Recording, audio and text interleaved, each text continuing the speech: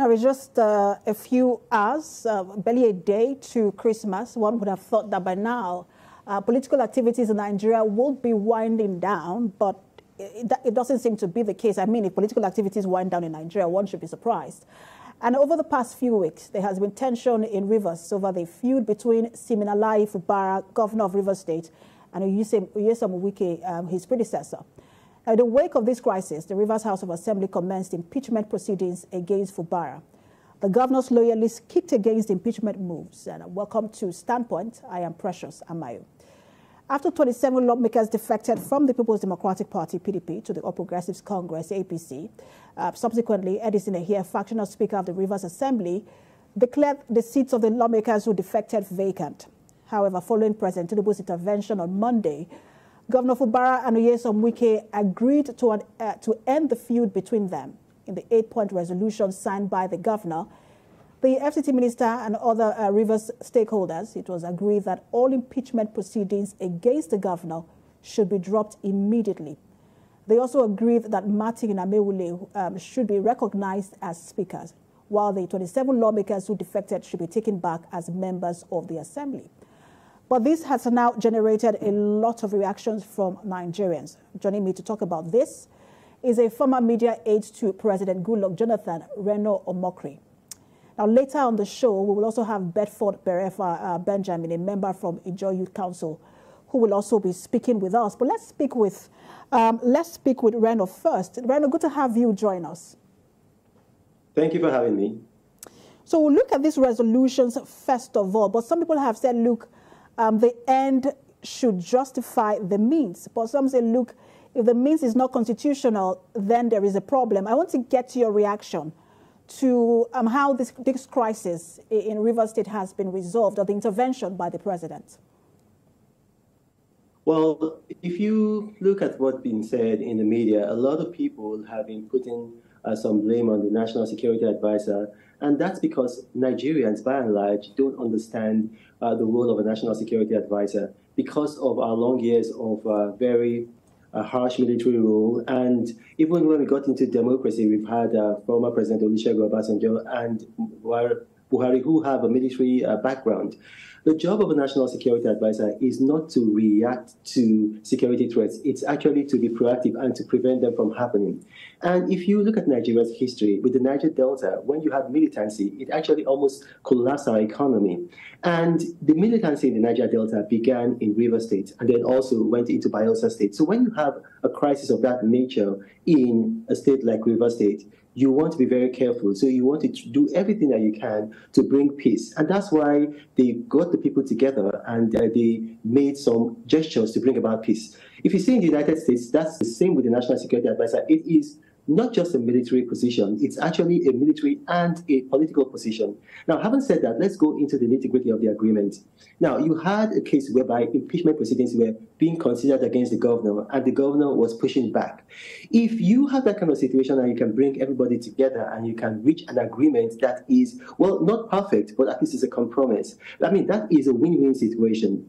Obviously, you know, some people have gone back. It's just like what happened in 1966, 1967, when eventually there was a crisis in Nigeria and Lieutenant Colonel Gowon and Lieutenant Colonel Ojukwu went to Aburi. By the time they returned, there were actors in Nigeria who were telling them, look, you have to repudiate the agreement that you had. And it led to a civil war. What's happened is that they had an agreement at Asurok, which was a pretty good agreement for both sides. But then the governor has gone back to Rivers State. And then there are some people who probably, maybe they feel that their own interests, personal interests, not the state's interests, their own personal interests are being, threatened. And they're now encouraging the governor to violate the agreement. Listen, it wasn't a perfect agreement, but at least it was an attempt to bring peace. And if both sides can adhere to the resolutions reached, I think there's going to be peace in Rivers State. So two issues you raised. One of them, you talked about how this is a security crisis and the president stepped in to resolve it. And you also mentioned how the resolution itself. But I want to start with the issue of the president stepping in to find a solution quickly. Some would say, look, this issue was already in court and was going to be resolved one way or the other, and that perhaps the president should have waited for that for the court to resolve it. And I want you to react to that. Well, it was human beings who took the case to court, and then it's the same human beings who took the case to court that went before the president. So, I mean, in a situation where you have people reaching an out-of-court settlement, I mean, it should be in the best interest of everybody. If you have a court case, that's a last-ditch scenario. But then when you're able to bring the people, because, I mean, at the end of the day, nobody really knows. A court case is like a war. Nobody really knows who's going to win a war. So what the president did and what his national security advisor did by bringing the dramatic personnel together to try to reach an out-of-court settlement, I think it's quite good. It's happened in the United Kingdom. It's happened in the United States. Where you bring people together, not just even within the United States, even when you have countries in the Middle East. For example, President Carter, he was able to get President Anwar Sadat of Egypt, and then with the Israeli Prime Minister together at the Camp David Accord, and they reached an agreement, and that agreement ended the state of war between Egypt and Israel. So we have precedent for that, both in international politics and then intra-national politics and then in domestic politics. So people who are having that kind of thought, again, like I said, some people, you got to understand, Rivers State is a pretty unique state. It's not like a states in, let's say, the Southwest. So if you look at Nigeria, if you look at the dynamics of power in Nigeria, the Southwest, they have a conservative culture to guide them. If you look at the North, they have a conservative religion to guide them. In the South, and especially in Rivers State, they have neither. So what you have a lot of ego playing in a place like that. That's why if you look at the history of Rivers State, 24 years we've had democracy. Not one governor has been in good relations with his preceding governor.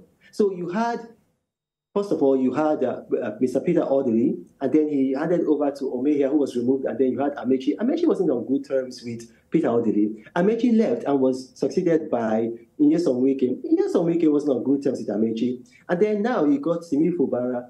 Obviously, the same thing is happening. So the best predictor of future behavior is past behavior. If you see what's been happening in Rivers State and you are a prudent president, you don't want a repeat of that, it's best for you to bring people and say, okay, yes, I know this case is in court, but can you agree to this? Can you agree to that? And you get the middle ground. And you raised very interesting points about, the history of governance in Rivers. And I will get to that shortly because some people think, look, that is at the heart of this very issue. But I want to go back to what you said earlier about the resolution. Some would say that, look, when you look at this resolution, it's just item 2, which talks about the all impeachment proceedings initiated against the governor of Rivers State against the governor of Rivers State by the Rivers State House of Assembly should be dropped immediately. Now, that's the only thing that seems to be beneficial to the governor. For you, when you look at this resolution, is it a win-win situation for all parties? I think it's a win-win situation for all parties because you had a status quo before and you had a breach of that status quo. What the resolution is saying is that let's get back to the status quo. And what was the status quo before? You had a House of Assembly that was working on its own and you had the governor. And so if the two parts of the, or let's say the two arms, the third arm is the judiciary, obviously, and there was some challenge there. I think the governor tried to do one or two things with some person in the judiciary. But if you can have the two arms of government, the legislature and the executive, going back to the status quo, then it benefits everybody.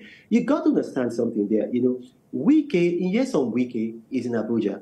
Nyesom Wike, right now, yeah, he might be pulling the strings, but at the end of the day, the governor is in charge in his state.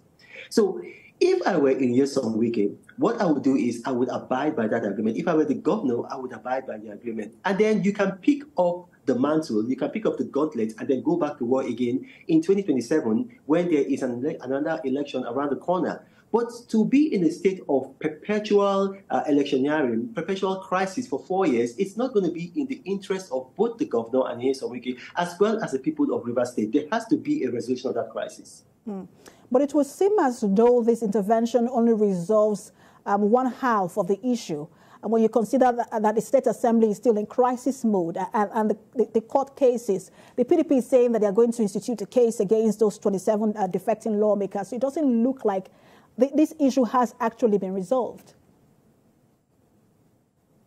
Well, here's the thing, what the agreement said is that all cases that were filed by all the people, all the parties to the agreement, and in this case, all the parties to the agreement are the governor, the Minister of the FCT, and then the House of Assembly members. In Rivers State, the governor is statutorily the head of the party. If you look at that, it's just like, for instance, now in Nigeria, in the All Progressive Congress, the president of Nigeria is the head of the party. It doesn't matter if somebody elsewhere is masquerading as maybe national leader, or maybe you have a titular role as chairman. Once you have a president in place, he is the head of the party nationwide. The same thing in the state. Once you have a governor of the party in place, then he becomes the head of that party. So if the governor is willing, then the governor can put pressure to bear on the state PDP to withdraw all cases in court. The only way that the state is going to go, that the state PDP is going to want to continue to go to court, is if the governor is not in league with them. And that's what I've said, that if you look at the agreement, it goes back to the status quo. It's in the governor's best interest, as well as the minister of the FCT, to reach a situation whereby they go back to the status quo, and then if they cannot find any permanent solution, then they can, let's say, reignite this war in 2027. But to go for 4 years in a state of crisis, in a state of electionary mode, it's not going to be good for the mental health of both people involved, and it's not also going to be good for the development of the state. What about the PDP at the national level, if they decide to take this particular case to court, especially against the 27 defecting lawmakers? Yeah, but that's the thing, if you have the PDP at the national level, I mean, the PDP at the national level on its own, they are not going to go to court. They have to go to court through the PDP at the state level. So you can't have, for instance, now, you can't have the PDP at the national level taking the lawmakers to court. They're not going to have the loci.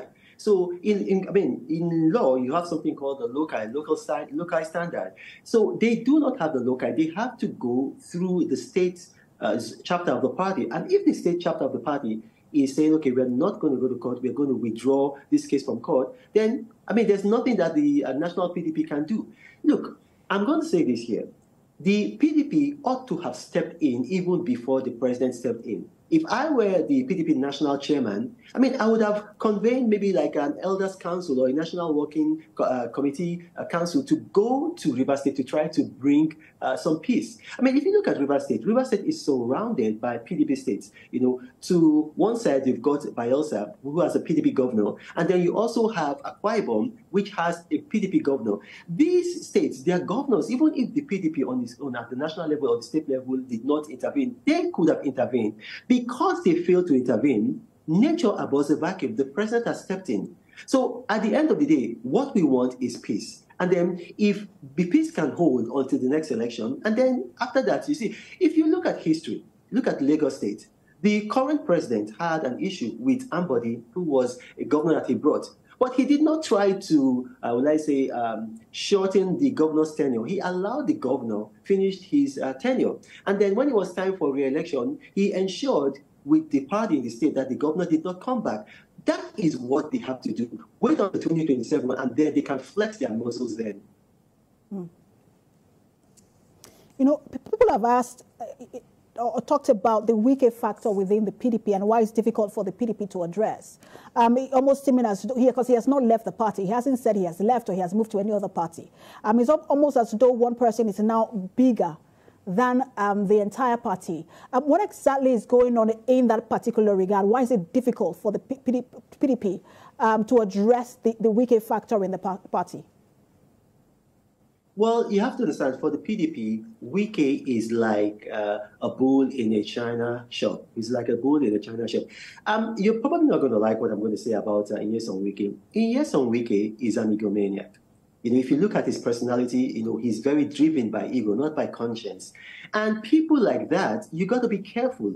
You cannot just descend to their level and then begin to fight them like that. No, you've got to use wisdom. You've got to use strategy. You've got to use tactics. So what is happening is that the man has not said that he has left the party or is going to, is leaving the party. The PDP has to wait for him to make a stand, to take a stand. If he leaves, then okay, good riddance. If he decides to stay in the party and doesn't leave the party, then they have to find a way to endure him, because what cannot be avoided must be endured. If you go on a frontal attack with him, He has a lot of residual power in Rivers State to, will I say, just bring about some crisis. People like Wike are not very good builders, but they are very good destroyers. You got to understand that. I'm going to say that one more time. People like Wike are not very good builders. They're very good destroyers. So when you know that that's the case, then you got to be careful. What can the man do? He's no longer governor. Wike does not have a history of being loyal to people who are no longer in the position to help him politically. If you look at Wike, he was with Amechi, and then when he got what he wanted from Amechi, he ditched Amechi.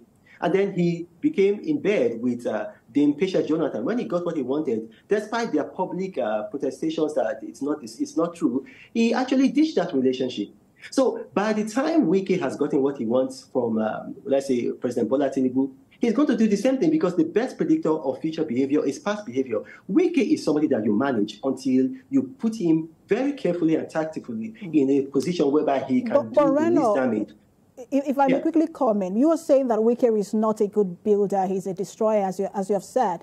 But some people would say, look, he was very instrumental to building the PDP into what it is today, whether it's through energy and resources.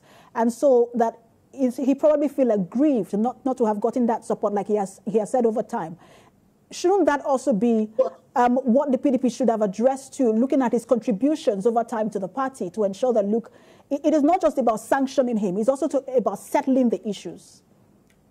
Well, here's the thing. If you follow me on social media and if you follow my column, I have said before that the PDP made a mistake in not giving its running mate ticket, the deputy ticket, to Nyesom Wike. I said that. We should have made him the running mate to Waziri Atiku Abubakar. I said that. But you see, that is a ship that has sailed. So we cannot be going forward by looking backward. Look, it's happened. We made that mistake. We didn't give him a ticket. But you are misquoting me. I didn't say that Wike is not a builder. I said Wike is a better destroyer than he is a builder. He can build. He was able to build the G5 into a formidable bloc within the People's Democratic Party. But what I'm saying is that the man is a better destroyer than he is a builder. Right now, he is in a position whereby he cannot do much building, but he can do much destruction. So that ship has sailed. The People's Democratic Party, this is a man who wanted to be president. Failing that, he wanted to be vice president. Right now, the People's Democratic Party are not in a position to offer him the presidency or the vice presidency, except maybe in 2027, maybe they can offer him that ticket. But for right now, they have outlived their usefulness to him from his own point of view. I think he's seen that maybe there's some kind of redemption that he can get with the APC and with President Bola Ahmed Tinubu. But if you look at the man's history, and you can only judge people's future by their history, this is a man who is not able to sustain loyalty to people when he feels that they are not in position to help him politically. All right, so I want to tap into your experience as a former presidential spokesperson and one who has seen how governance runs at the highest level. Because some people are insinuating that the governor, Fubara, may have signed this resolution out of duress, that he probably was coerced into signing this agreement. You would have seen things like this happen, maybe not publicized, during the time of President Goodluck Jonathan. What do you think would have played out in this particular situation? Do you think that he would have been under duress in signing that resolution? That's not true. I understand. Like I told you, I've given you the history of Rivers State. Rivers State is one of the most ethnically diverse states in Nigeria. A lot of people are surprised to learn that there are over 45 ethnic groups in Rivers State. You hear of Andoni and you hear of Ndoni and you think they're the same. No, they're different. So there is the uniting force in River State is not like maybe in any of the 6 southwestern states. So where you have, there are various subgroups of Yoruba, but they all subsume themselves under that Yoruba identity. In River State, it's not like that. So, when you have that, you're going to be having people who are just going to be coming with their various agenda. I was a presidential spokesman. Everything that is done in the presidential villa is recorded. It's actually recorded, audio and camera. The governor could not have been placed under duress because it was being recorded. At the end of the day, if the presidency will want to put to shame those people making this allegation, they just release the video.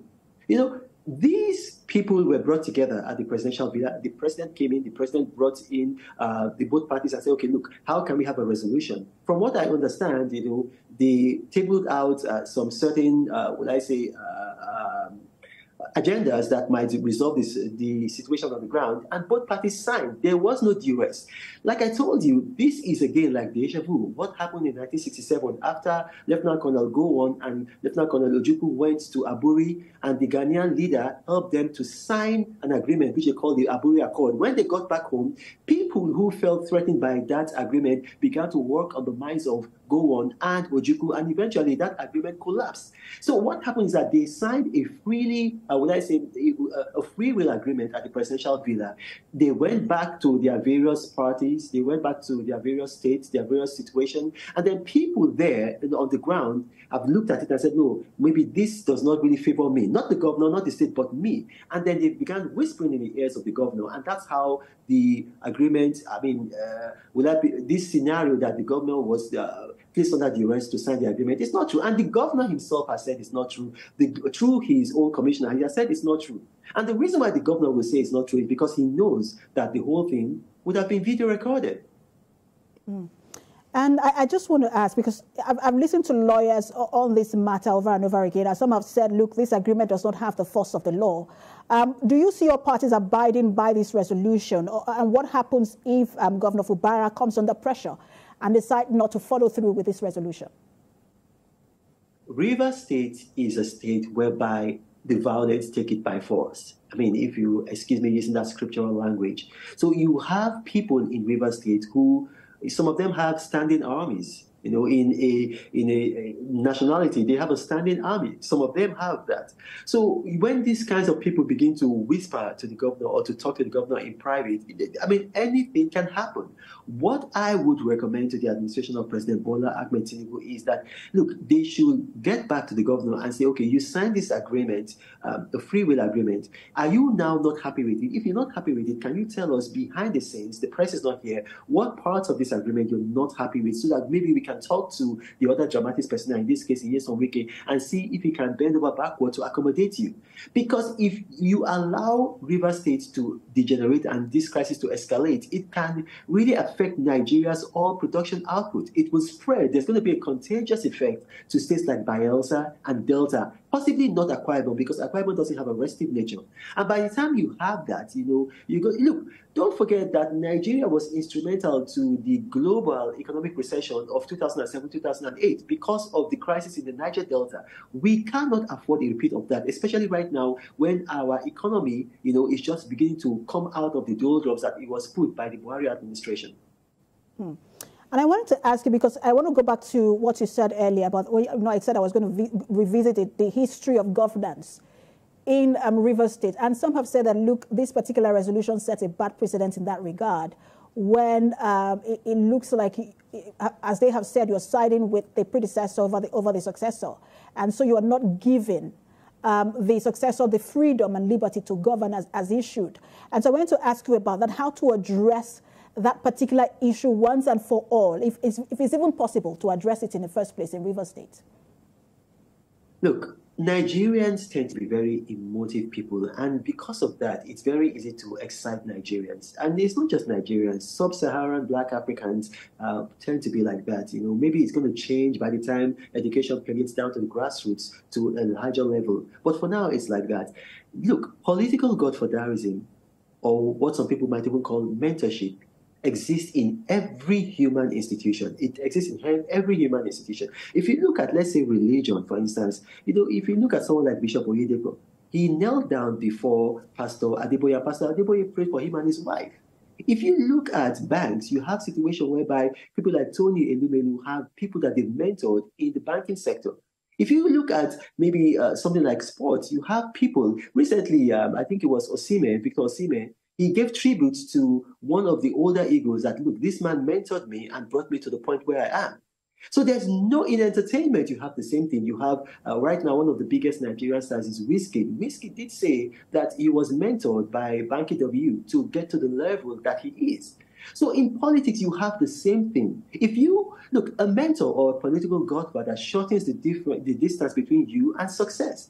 If you want to go on your own, it's going to be very difficult for you. It is possible, but it's most unlikely that you're going to be successful. So political godfatherism, whether in business you call it mentorship, or whether in, will I say, in the music industry, whether you call it, even in crime. I mean, even in crime, you know, what people, in the mafia, in Yahoo, and 419, which are evil things, we don't even want in society, there is still that relationship there.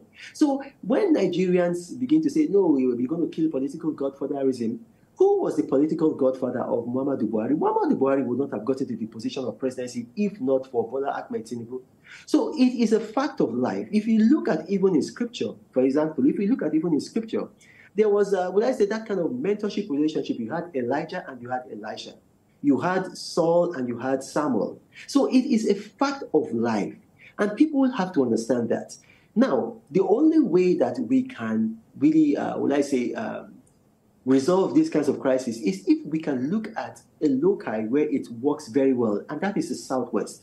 In the Southwest, like I said earlier, because they have a conservative culture to guide them, they're able to work with this, whereby humility is not seen as stupidity. Now, when you have a political godfather, you know, a political godfather, I mean, also, you do not have to be overbearing. You have to understand that, okay, look, absolutely, Reno. Sorry to jump in, because that's where I was going to go next. That again, first of all, humility from the one who has been enabled, but the enabler also has to give the one who has been enabled the breathing space to govern, which is where the problem usually is, where you want to be the one who enforces, you know, all of the rules and regulations in the state. I was coming to that. You see, that's why I said that, you know, in Rivers State, they don't have a conservative religion to guide them in that regard, or a conservative culture to guide them in that regard. So they've got to learn from a local like the Southwest, where it works perfectly well. Somebody like Nyesom Wike is a person who is, I think he's about 56 years old. I don't think that you can teach him new tricks. He's a person that is driven by ego. If you see Nyesom Wike having an interview with journalists, he doesn't even allow journalists to talk. He wants to dominate them. That is his personality. It's his nature. So if you have such a person, like I said before, you know, you have to, he's a bull in a china shop, you have to manage him until he's in a position whereby he can cause the least damage. And that's what the governor should have done. You know, the governor, I mean, the governor is not unfamiliar with Nyesom Wike's personality. He worked with him for, let's say, a number of years. So he knew the kind of person he was getting involved with. He should have, in my own case, you know, tried to, adopt a more reconciliatory approach to this. Look, if you want to turn the ship, you have two options available to you. You can turn the ship abruptly, in which case you could break the rudder, or you can turn the ship gently, until you have it going in the direction that you want it to go. Olusegun Obasanjo, another person from the Southwest, he was brought in packaged by General Babangida and Abdulsalami Abubakar. And this was a man that was very gentle in taking power from the bloc that gave him power. And by 2007, he was the most influential Black African politician in the whole world. So they have to learn from where this model has worked best, which is the Southwest. And failure to do that, there's always going to be crisis in Rivers State. Like I said, you have never had a situation in Rivers State whereby a succeeding governor is having good relations with a preceding governor. They have to learn from the Southwest, otherwise that state will perpetually be in crisis. So I'm pressed for time, and I have so many questions to ask you. I know you're a lawyer as well, and I wanted to ask you about, the four. There's that provision in the resolution that says, that budget should be represented to the House of Assembly when it's rightly constituted. And people are wondering if it forms a quorum or not. But I also know that one of your strengths is also, the economy, and I wanted to talk to you about the Naira, and I think I will just stay on the Naira. When you look at what's happening, the Naira to the dollar, it is biting really hard on people. The prices of things are increasing every other day, especially in this season now that, it's Christmas and New Year. What should we do, or what should the government be doing now to just in general language, if I will use the word help in that language, the Naira, get back to at least when it was 700 or 750 against the dollar? Well, what we have to do right now is the former administration, the previous administration, Muhammadu Buhari's administration, made some very terrible mistakes. They should have floated the naira. They didn't float the naira, and they kept on spending $1.5 billion every month defending the naira. Now, this administration has taken the right steps. It's taken the right steps to float the naira. However, the president has to be more assertive. I know right now he has a governor of the central bank in place, and probably he wants to give them independence, but he's got to be more assertive. You, as the governor of the Central Bank of Nigeria, I mean, you do not take directives from the president, but you take guidance. You can take guidance from the president. If I were the president, I would have called the governor of the Central Bank of Nigeria and say, look, you have to deny forex or foreign exchange or any kind of, let's say, license to any government agency that wants to patronize a foreign good or service over a Nigerian goods or service. Take, for instance, the National Assembly going to buy those SUVs from out of the country. Look, if I were the president, I would have put pressure on the Central Bank of Nigeria to make it impossible, not cooperate with them. When we begin to patronize made in Nigeria goods and services, then we're going to see the naira, because right now the naira is being floated. The laws of demand and supply are solely responsible for the value of naira. So by the time we begin to change our consumption habits, then we're not going to see the kind of movement in the naira that we want to see. And the citizenry, the people, for this kind of, let's say, behavior to trickle down, they want to see it in their government. When you tell the people of Nigeria to buy made in Nigerian goods and they are seeing the National Assembly spend so much money buying foreign goods, it's not going to encourage them. The president failed in that regard as far as I'm concerned, and it's something that he can correct. Because the National Assembly, these are people, you do not have sufficient patriotism in the National Assembly for this kind of, pro-Nigeria stance to take place. You've got, options in Nigeria. You've got Innocent. They could have bought those vehicles from Innocent. Now, that is the part of the government. For the people of Nigeria, the people of Nigeria are, we do not want to do the right things. We want to eat our cake and have it. Currently in Nigeria, 76.7 million people use MTN. Another 45 million people use Airtel. You cannot have 130 million Nigerians spending $20 million every day that is going to South Africa and India, and just you want the naira to appreciate. It cannot happen.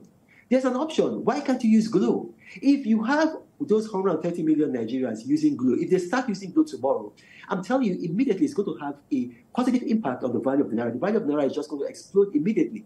So you see, even if you have Nigerians, even in their dressing habits, Nigerians, we like to wear Balenciaga, Louis Vuitton, Gucci. Now, wealthy Nigerians, elite Nigerians should begin to change their consumption habits, from the president to the governors to the Senate presidents to legislators.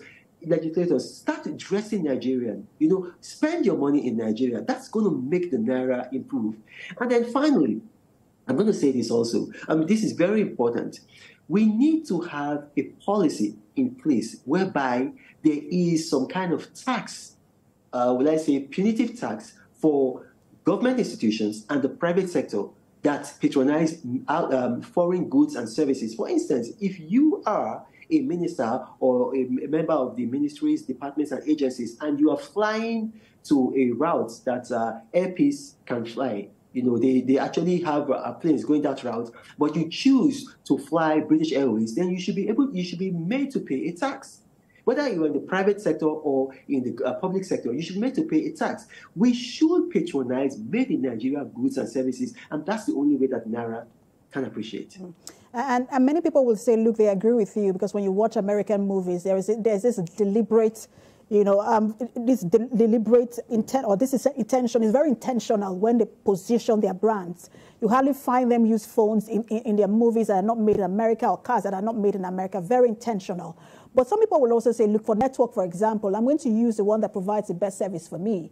And I'm going to use the one that has the best network in my area. It's not necessarily about whether it's a Nigerian brand or not. It's just what works where I live at the moment, and what offers me the best services in terms of data and calls. And that's basically how it works. And so if we have to patronize made in Nigerian products, they have to be an upscaling.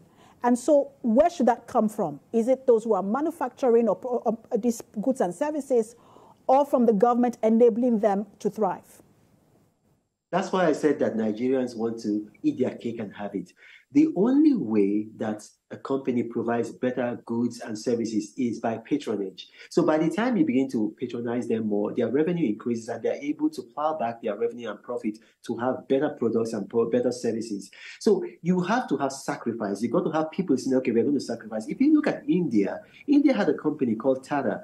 Tata was a very, will I say, poor in terms of service delivery. You know, if you look at what they call keke in Nigeria, they call keke marwa and all of that. That's what Tata used to do. But Indians deliberately said, okay, you know what, we've got better alternatives from the West, but we're going to patronize Tata. That's patriotism. We're going to patronize Tata. And then eventually Tata became so good that now Tata is now the #1 provider of railway services in the United Kingdom, not India, in the United Kingdom. Tata is so good that when India, 3 months ago, when they landed a spacecraft in the moon, Tata was part of the people that provided the technical expertise. So I know that Glo probably might not be as good as MTN and Airtel, but as a Nigerian, if you love Nigeria, if you love the Naira, you want the Naira to appreciate, then you've got to make that, look at what I'm using, sacrifice. You've got to make that sacrifice. Without sacrifice, there's not going to be progress. I know that maybe Toyota and Nissan might make better vehicles than Innocent, but you've got to sacrifice and patronize Innocent. Don't say to yourself that, oh, he's one Igbo man. Even if he's an Igbo man, buy Igbo made. I'm very upset. Am I still there? Can you hear me? Yes, you are. You are. Yeah, I'm very upset when I watched NAFDAC and then they caught some people. I think they were making fake wines and then they were making some fake pharmaceuticals and then they arrested them, they threw them in jail. That is not the way a nation grows. Those people, what you do is that you get them and you say, okay, look, you are able to make fake wines, you're able to make fake pharmaceutical grade medicine. What do you need to create a genuine one, an authentic one? Is it that maybe you need training so that you know how to register a company, you know how to register a patent? And then that's how you begin to help your own, will I say, local people build your own industrial complex. Thank you so much, Reno. Always a pleasure speaking with you. I hope Nigerians are listening and will begin to patronize made in Nigerian products. Former presidential spokesman for former President Goodluck Jonathan, Reno Omokri. Thank you so much for talking to us. And thank you for having me. God bless you.